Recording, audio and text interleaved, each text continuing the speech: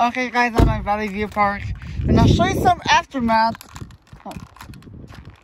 of yesterday's high winds.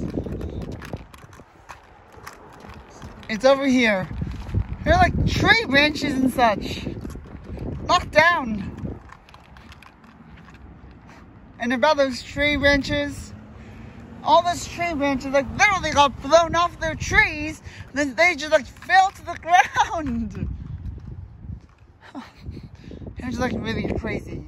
And of course, more high winds are expected today. Or maybe they're like expected to continue, as I should say. Anyways, unbelievable. Just rather unbelievable. It's all like right there. And in fact, parking spots actually have like tree branches in them. It's just like a bit of a crazy day.